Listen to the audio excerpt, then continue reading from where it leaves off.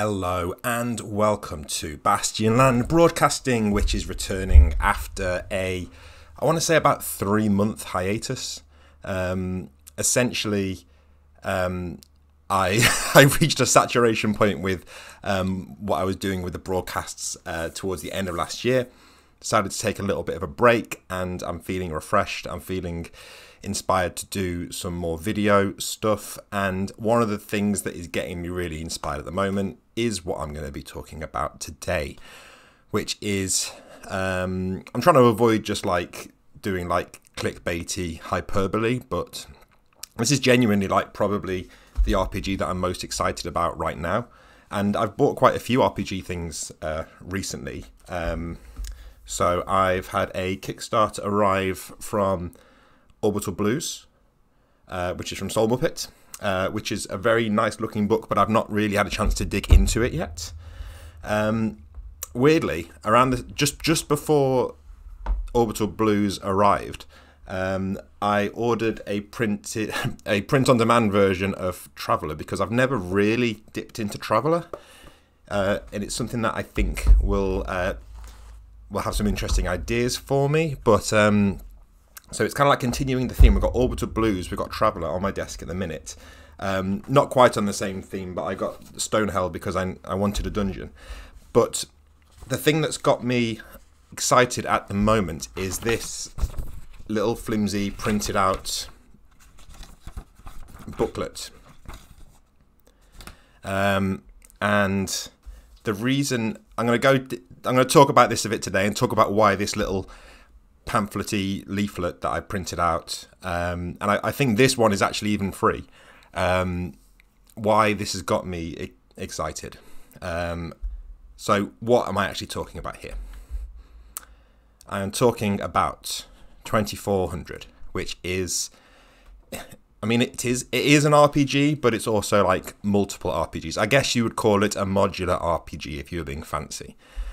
It is a lo-fi sci-fi RPG by Jason Tocci, and you can get it on itch. It is incredibly cheap. I mean, $6 gets you 12 of these little sort of 4-page booklets. And aside from anything else that I talk about today, I think these are worth buying pretty much regardless of where you stand. I think there's enough interesting stuff going on that just grab them for that price. So that's my kind of push. I need to give like a disclaimer, and I didn't even realize this until today, but Jason does actually credit Electric Bastion as an influence here, which makes me question his judgment slightly. So maybe we can't trust him completely.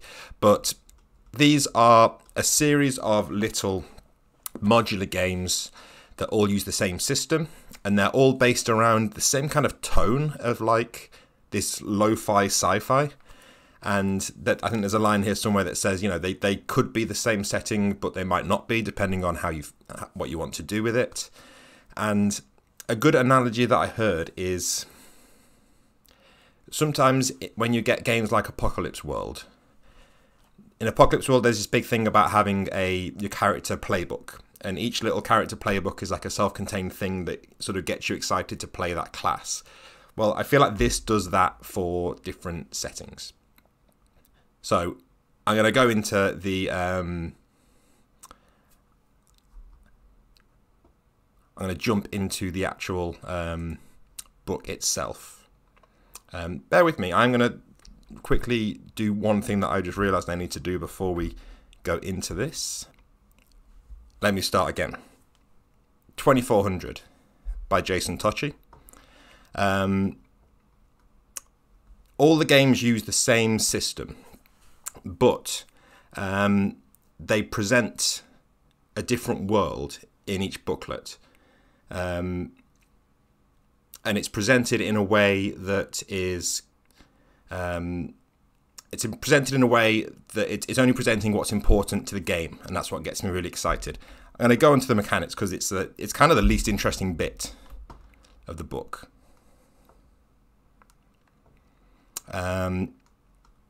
So let me get my view correct. Bear with me. So the rules are it's got a really simple, and I mean, this sounds like an insult, but I mean this in a good way. It's got a really straightforward, kind of boring mechanic at its core. The actual mechanic is not that interesting. And again, don't take that to be a bad thing, because the interesting part of this game is not in its sort of one rule. And what happens is you roll a die, typically a d6, or if you've got a skill, you're going to be rolling a higher die. And 1 or 2 means you suffer a disaster, 3 to 4 means it's a setback, so like a partial success, and 5+ means it's a success. The higher the better. And that's kind of it. And then there's a few little things where you can gain extra dice if you've got support from someone or a helpful sort of situation. You can roll a smaller die if you're hindered in some way. All kind of, again, I don't mean this in a bad way, super basic stuff. And each of the booklets has this same little rules section here. Then, where it gets interesting is the characters section generally fits on one column. The ship section is a specific section to this Cosmic Highway, which is the... I don't know if Cosmic Highway is considered like the introductory module, but it's one that I see people recommending a lot. And then on the back page of this booklet, you have sort of this is the entire world. So as you can see, it's like super dense with things that you will need at the table. Like the player character section is full of like hooks for your player character. The GM section is just full of like hooks for actually running the game and coming up with interesting situations. And that's it. I've kind of showed you the whole game. But to kind of show what I mean, I thought we could do a little demonstration. Why not? Let's bring up the old notepad. Are we really going? Yeah, we're going notepad. It's lo-fi sci-fi, isn't it? And it doesn't get much more lo-fi than the notepad. So with character creation, it's like it's very archetypal, and I like that. I think games where you have like a setting that's full of archetypes, it's easy to think of that as being like vanilla, but I think you players really benefit from having those to latch onto. So they're very archetypal, like the captain, the doctor, the engineer. In case you haven't been able to work it out, the general concept for this Cosmic Highway is I feel like it's very kind of Firefly inspired. You've got a ship, you've got a crew, now you need the credits to keep them flying.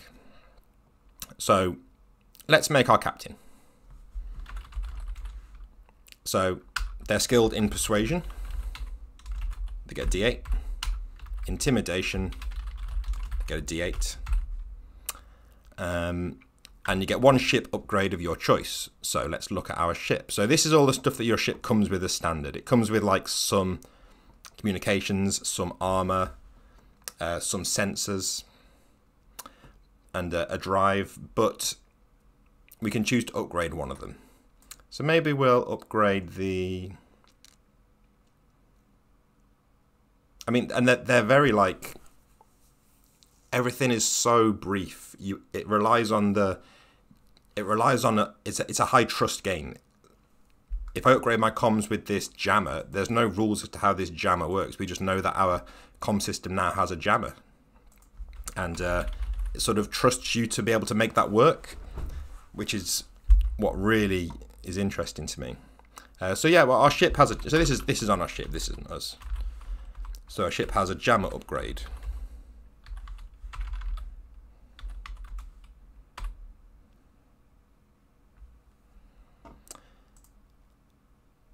And then we choose our origin. So we can be a downsider, so like from a planet, which means we get 3 skills as we like. And you just go up in dice steps. So it kind of like, if you take a skill, it's D8 at first, then it goes up to D10 and then up to D12. Or it could be a spacer, which gives us some spacewalking skills and 3 skill increases. But we might be hindered in high gravity. And again, it seems obvious to say this, but little bits of world building are just everywhere, because there's no room to not do that. There's just like setting is crammed into every little bit of the booklet. So I think we're going to be a downsider. We're from a planet, so we get 3 skill increases. So we could say, okay, well, we're going to increase our persuasion to D10. That's 1, and then maybe we'll pick 2 other skills. And you can choose from this list, or you can make some up. So maybe we'll pick one. Yeah, I think we'll give them some piloting. I don't know if we're like flying solo here. And then we'll pick one that isn't on here. So what would be a good skill for our like captain to have that isn't on here?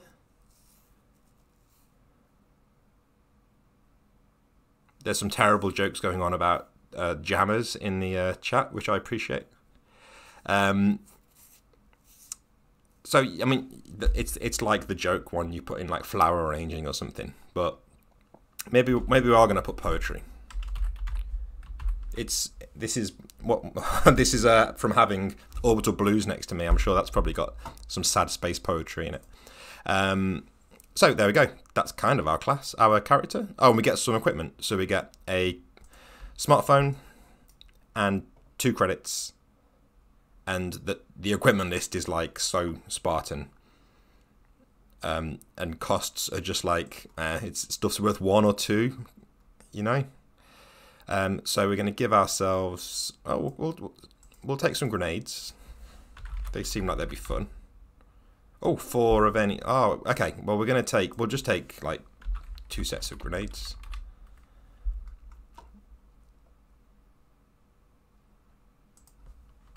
So we'll take 4 EMP grenades and 4 smoke grenades. I mean, what problem can't be solved by either an EMP grenade or a smoke grenade?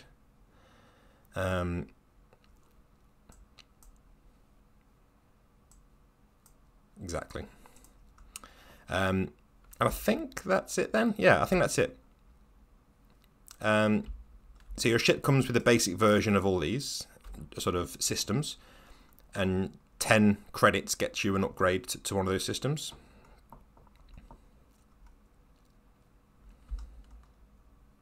And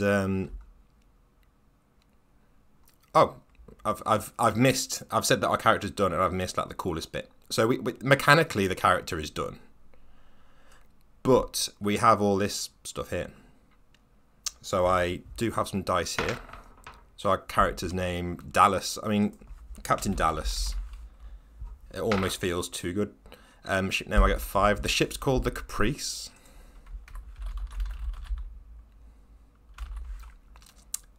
Okay. Crew attire. I like this one. Obviously, anyone that's played Mothership or looked at Mothership, I think there's certainly some influence here. More so in one of the other 2400 games that we'll be looking at. And ship logo t-shirt. Again, that's just a cool little detail that starts to get your mind thinking about this character that they've got. They haven't got a uniform, they've just got like a t-shirt with the ship's logo on it. And our patch, I kind of hate this one. The patch is a Ford logo. I mean, being called Dallas and having a Ford logo patch, it kind of suggests, yeah, we're getting into, as Ava says in the chat, we're getting into Duncan, Idaho status.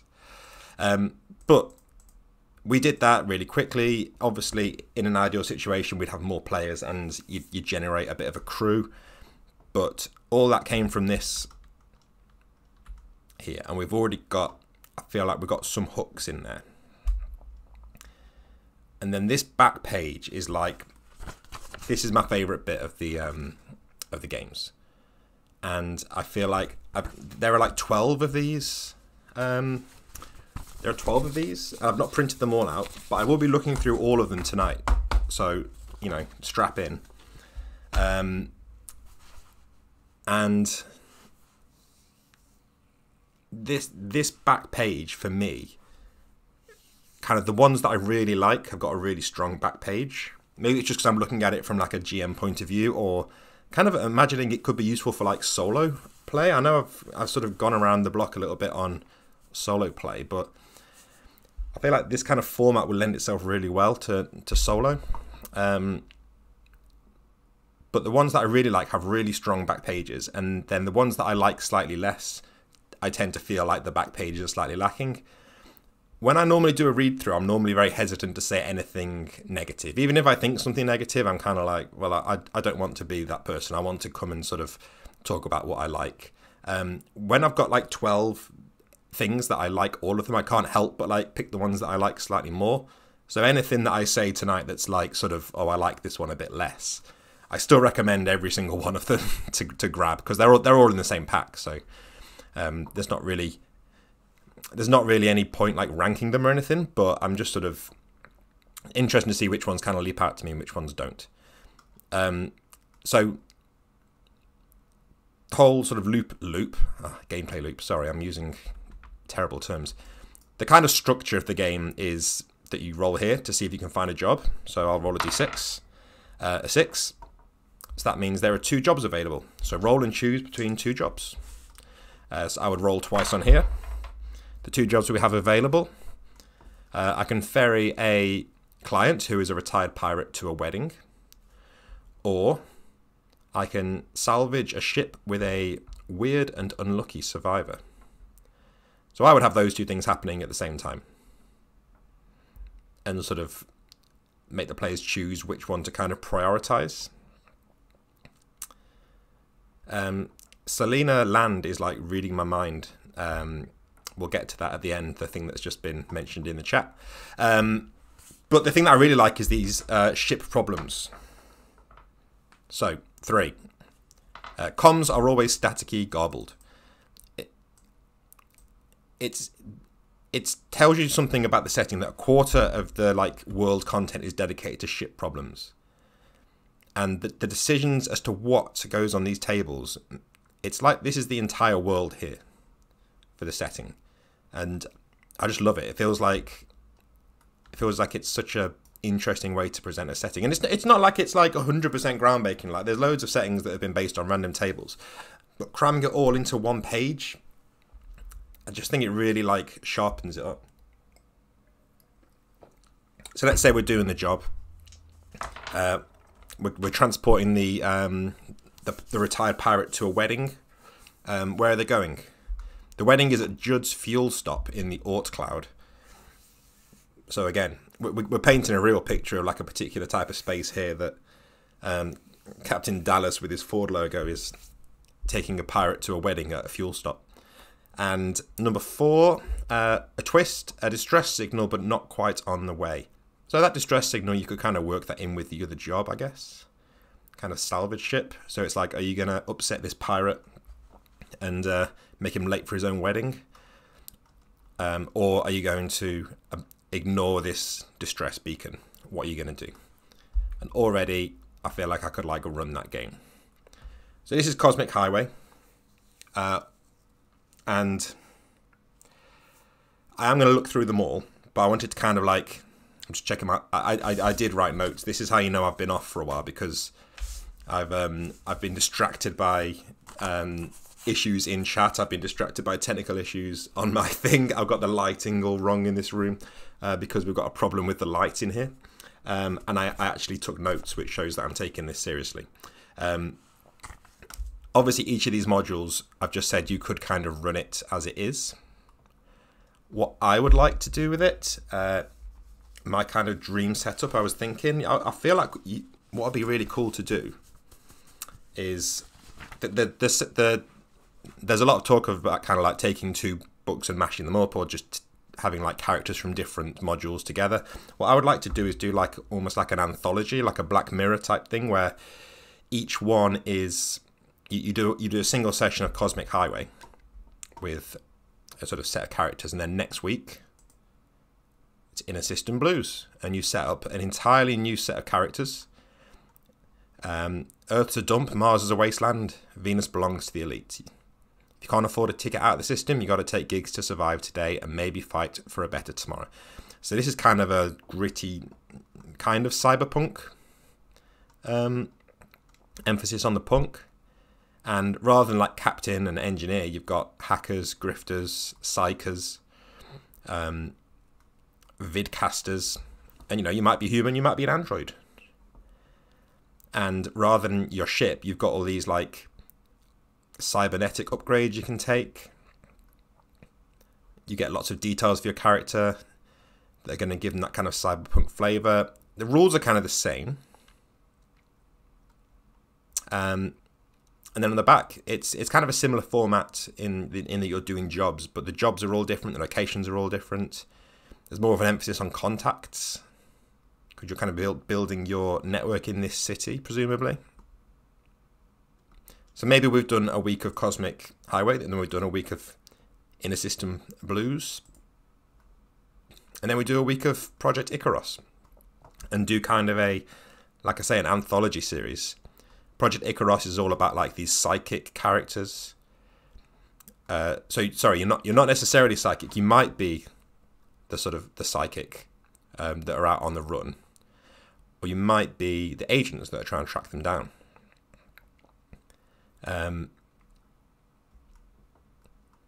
So you have obviously systems for like psychic powers, whether you're a clairvoyant or a parakinetic or a telepath. And this has one of my favourite tables on the back, which is how the session starts. So if I just roll straight away, I can get a 9.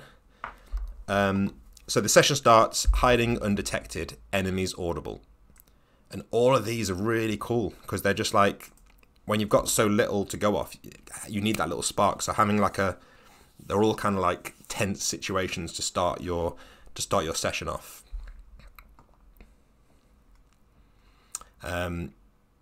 Tim asks about the lack of a combat system. Yeah, it's not so much that there's not a combat system. There's not like a dedicated combat system. I'll come back to this because one of the later books does talk about this in a little bit more detail about how combat is managed. It's actually the last book I'm going to get to, I'm sorry. But there is one of these booklets that is a bit... Well, let's go to it now, seeing as we're talking about it. So, like I've said, I would like to do maybe 3 different sessions in different books and then try and bring the characters together, or like bring one character from each together and run like a sort of 3-parter, like the movie version of this series. But talking about combat and the rules, one of the booklets in here is called Emergency Rules. And let me just see how Jason kind of pitches it. It's almost like a, don't want to say a DMG. It's an expanded version of the rules and principles. So this isn't a game in itself. This is like the system, and it talks a little bit more about how to actually run the system. And one of the things it talks about is how there's no hit points. So one successful roll can eliminate an enemy, and one disastrous roll can kill a player character.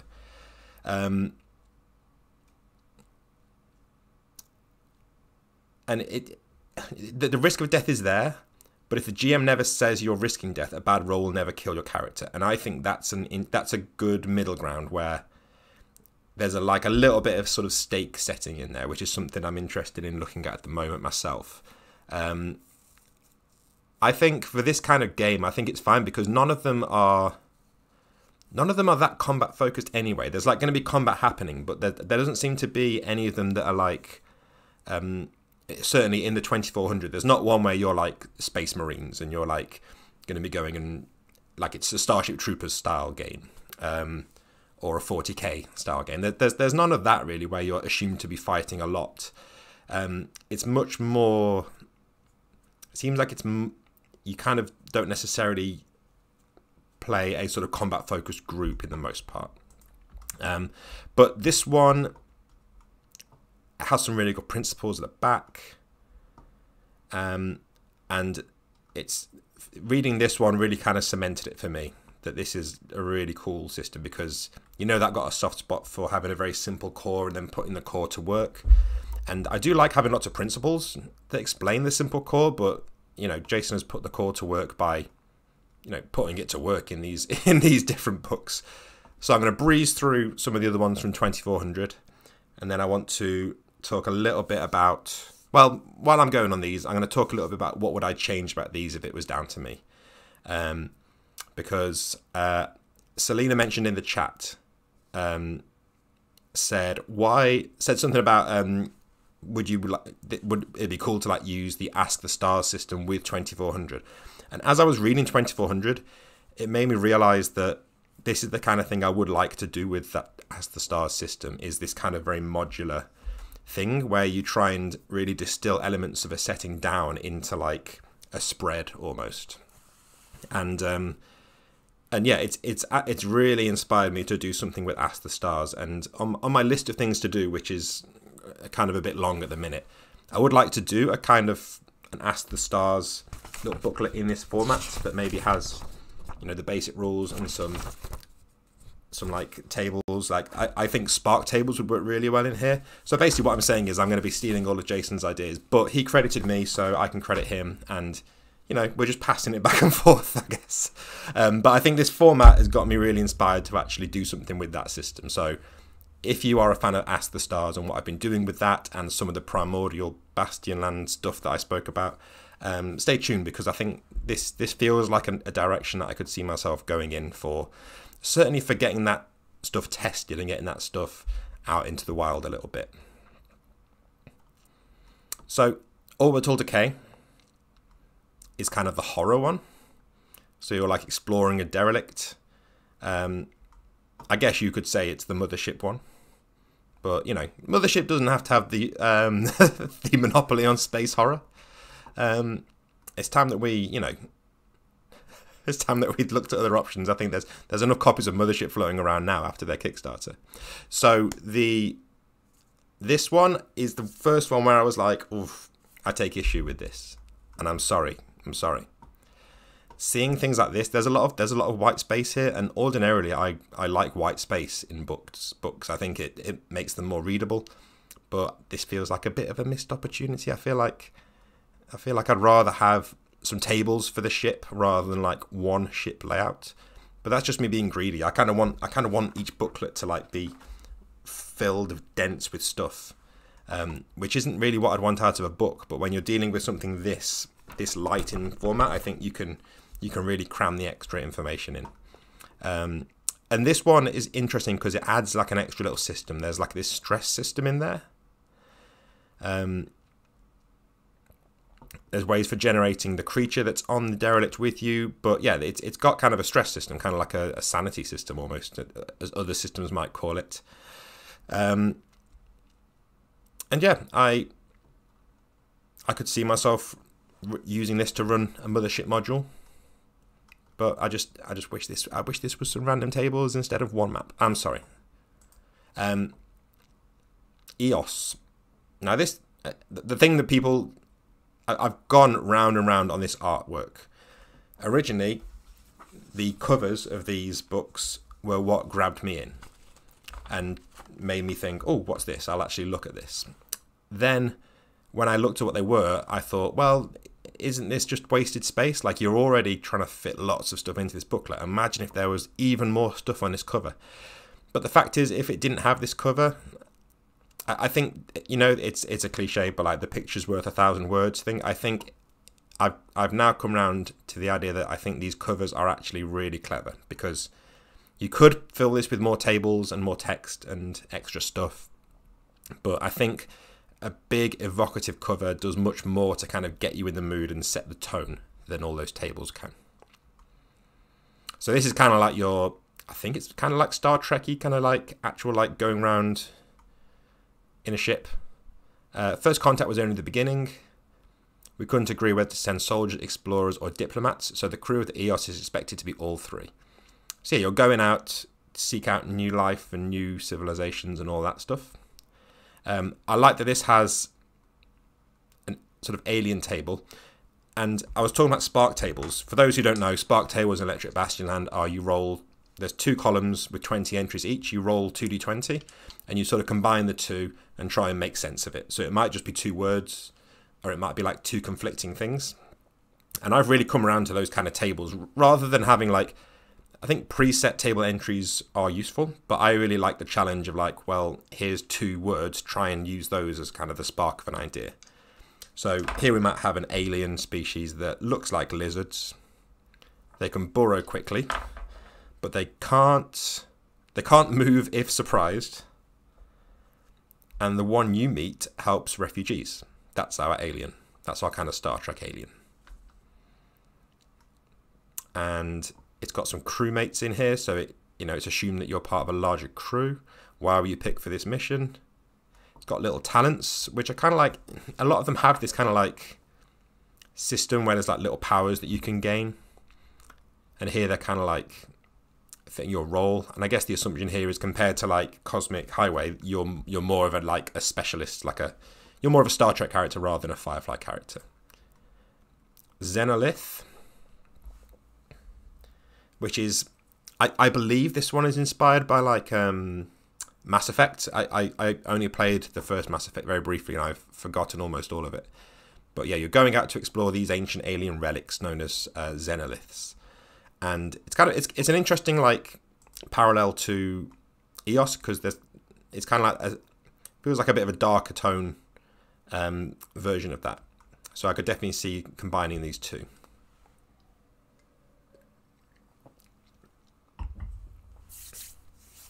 And yeah, if your character is an alien, you get some like weird alien traits.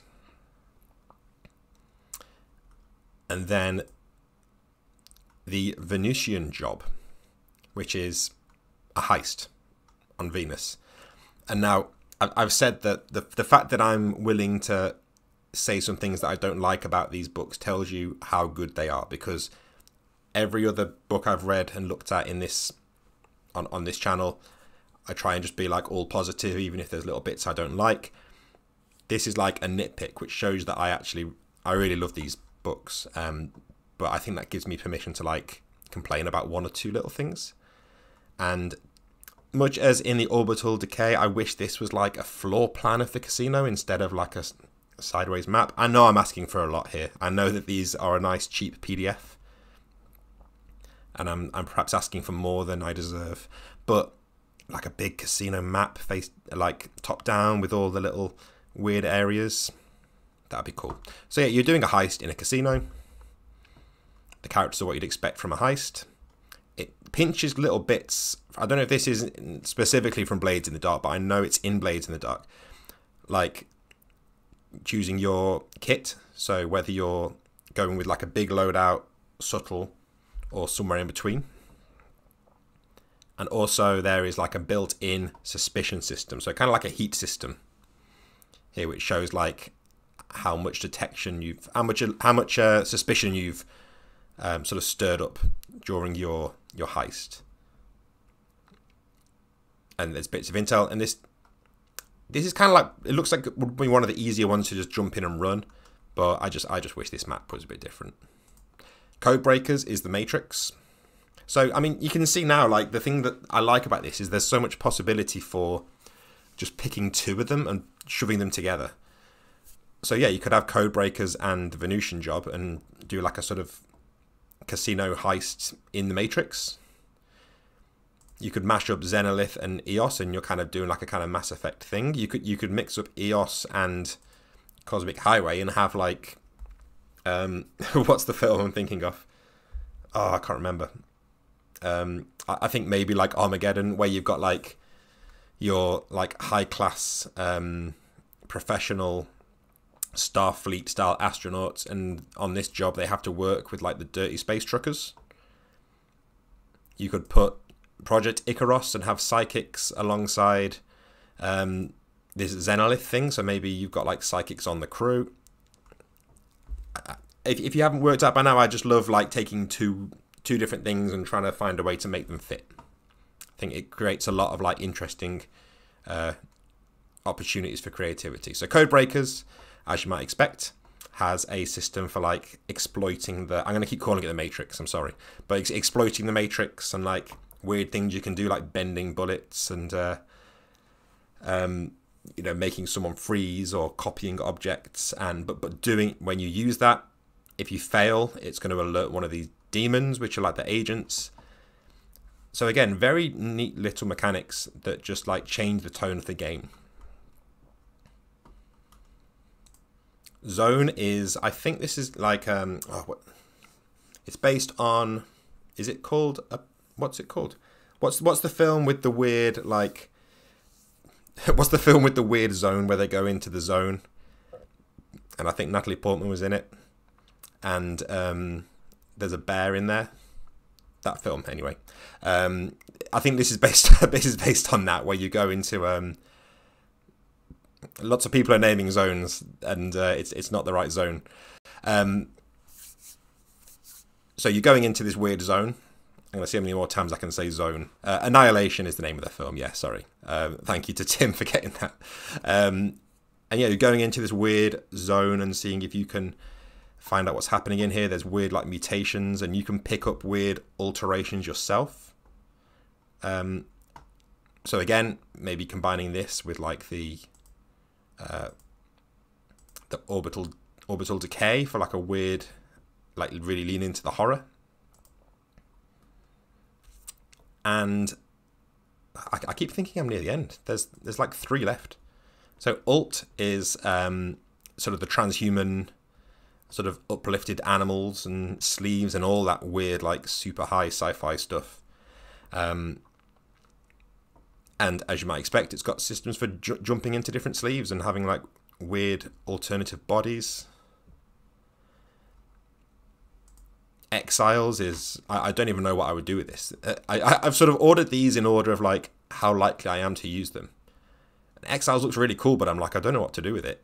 So, on the far end of the galaxy, a dead civilization left a world of ancient wonders and fell plagues. Now under orbital blockade, all who set foot here struggle to survive as exiles. So it's kind of following the same like job format as some of the other ones, but it's this weird like...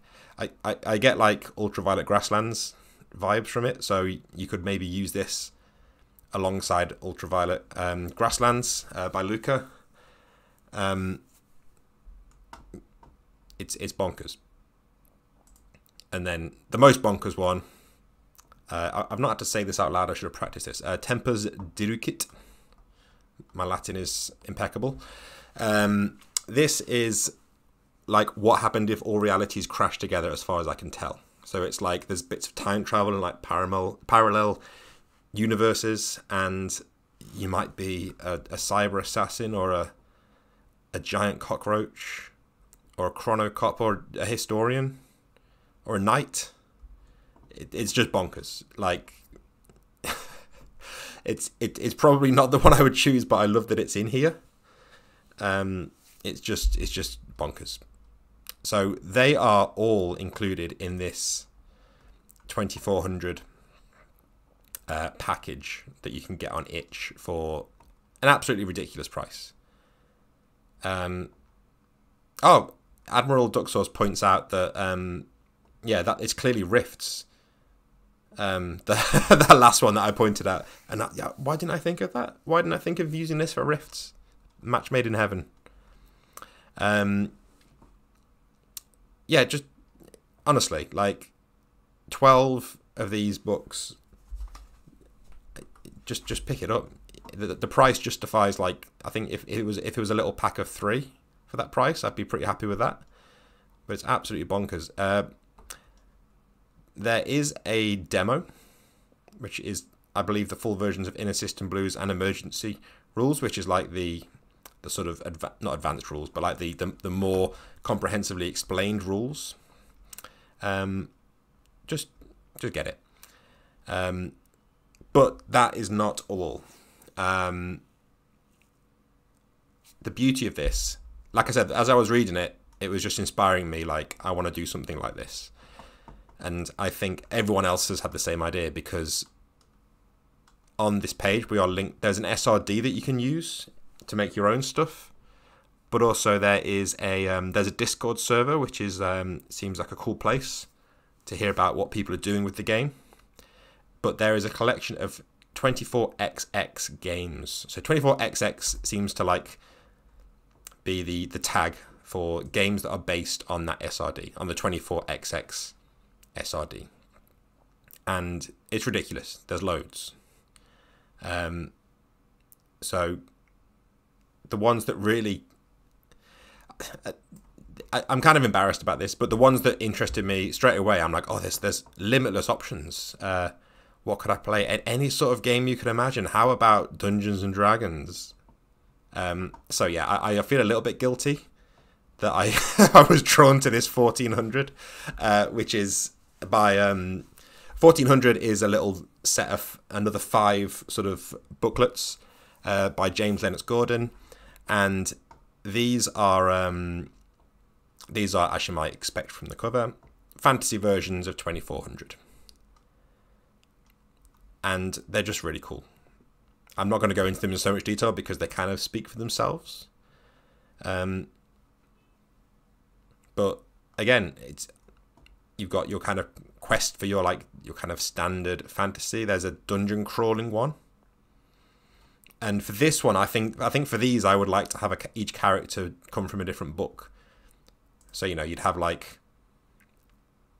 don't know, maybe your warrior from the basic sort of quest book, and then from the below book, you might have a cartographer who's the dungeon specialist. And maybe from the sneak book, which is kind of this is even more Blades in the Dark inspired, you might have the face. And then there's an entire mage book that has an entire magic system. Kind of again, I love that the spells aren't... The spells are just words. The thing that, if you're going to take one thing away from this, I would take that it's a style of play that I'm starting to see more and more people get drawn to, whether it's through this or whether it's through the OSR, or now I'm seeing more discussion of this around kind of FKR style play. And the key thing for it is, I think, high trust play.